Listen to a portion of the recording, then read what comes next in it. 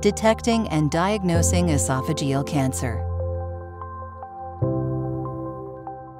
Esophageal cancer is a serious form of cancer. It often causes no symptoms until it is advanced and hard to treat. Only 1 out of 5 people diagnosed survives more than 4 years. Esophageal cancer is more common among adults over 50.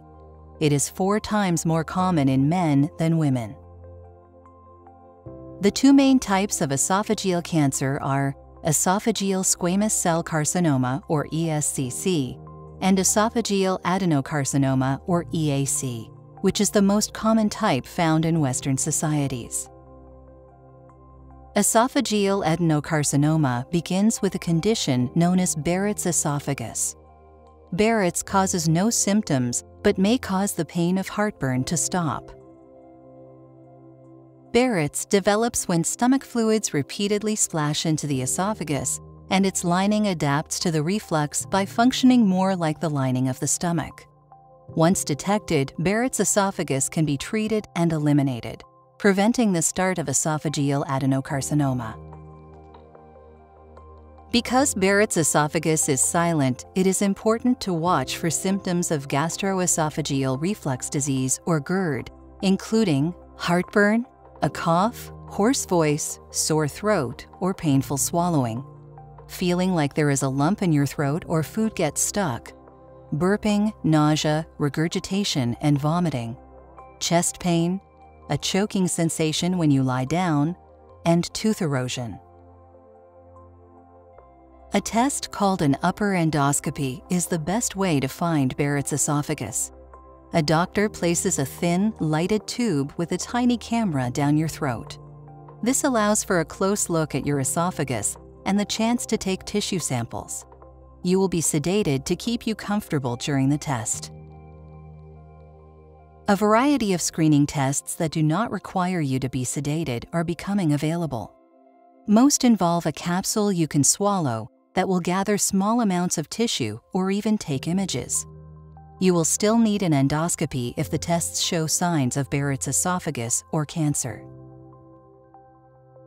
If your doctor finds Barrett's esophagus, he or she will prescribe testing and treatment based on the number of abnormal cells. If there are no abnormal cells, you need another endoscopy in 2 or 3 years. The diagnosis is non-dysplastic Barrett's esophagus. If cells are not clearly abnormal, you need another endoscopy in 3 to 6 months.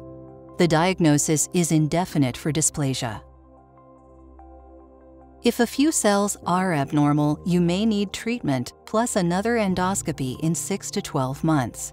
The diagnosis is low-grade dysplasia. If many cells are abnormal, high-grade dysplasia is present and the risk of cancer is high. You need treatment plus another endoscopy when your doctor recommends it.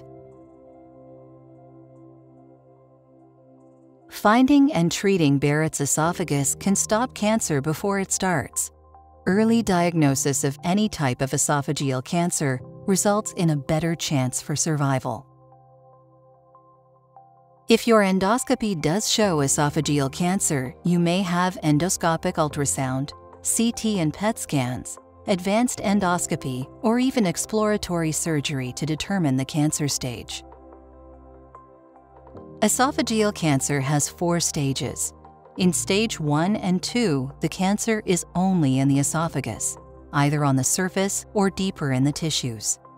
In later stage 2 and stage 3, the cancer has spread through the esophagus, reaching the body's infection-fighting system and invading nearby lymph nodes. The lymph glands help the body fight disease, but they are also connected by channels that allow cancer cells to travel around the body.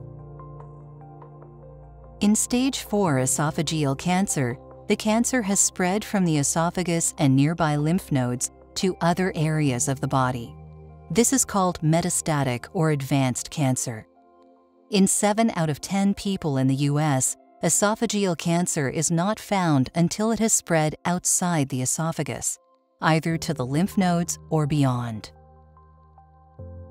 If you are diagnosed with esophageal cancer before it has spread, You are at least 8 times more likely to survive than someone whose cancer has spread to other parts of the body. Talk with your doctor about your risk for esophageal cancer or Barrett's esophagus.